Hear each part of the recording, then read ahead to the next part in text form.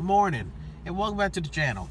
So, it's been a while since I've done one of these particular videos, and as I was sitting here thinking about in my car, I was thinking about, okay, I'm going to be a Lincoln Tech, and I'm going to be able to know how to work on diesel engines, and as well as the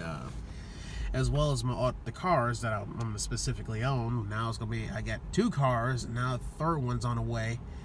Just in case both cars go out of service, I have another one on hand, and doesn't really affect the insurance or nothing, no. But what I'm really thinking about is, you know, when I go to Lincoln Tech, I'm gonna study real good. Don't worry. I mean, most stuff is just hands-on at that point. But more importantly, if I look at it in a certain way, it's mainly basically about me making the money, because you know, there's a lot of money that can be made out here, and especially out here in Chirac. Because think about it, people need mechanics to work on their cars, and I'm gonna be one of them anyway. That was never out the picture, but you know, as I'm sitting here thinking about it, it's just a lot that I'm looking at that there's so much potential out here. It's so much money to be made, and then there's so much potential too. So therefore, I'm just taking advantage of the opportunities I have, since I'm about to be turning 20 in a month. Not, well, even less than a month than that. But yeah, so other than that, that's all I'm really thinking about.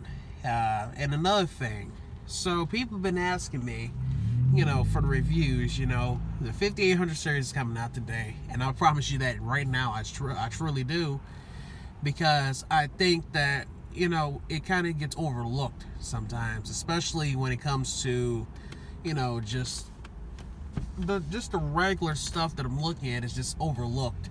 And when it comes to items like that, I try to make sure that when I do reviews, it is done appropriately and everything is accurate. So therefore, there should be no mistakes, such as, you know, with the 1995 Flexible Metro East series that I specifically mentioned a while back.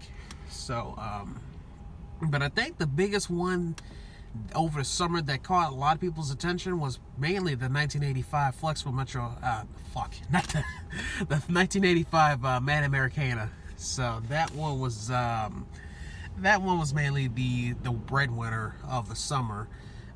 That one's gotten quite a bit of attention too. It did. And either way, I mean, it's good, because that just shows you that people have been watching your videos and they actually respect the work that you do. And that's a good thing, because, you know, let's think about it. How often do I really make videos? I never thought I would be doing bus reviews until now. And I've just realized that, and I'm like, okay, let me try to improve and try to make sure everything's done appropriately. And that's all I'll look at. But yeah, other than that, that's pretty much about it. So I'm gonna go ahead and think about a couple of things for a little bit before I gotta go pick up my my mom from her doctor's appointment, because today is her doctor's appointment, and get my ass back to Evergreen, you know. So that's the end of the video. Like, comment, subscribe. I catch you all in the next video, and as always, long live the Good Trek Road.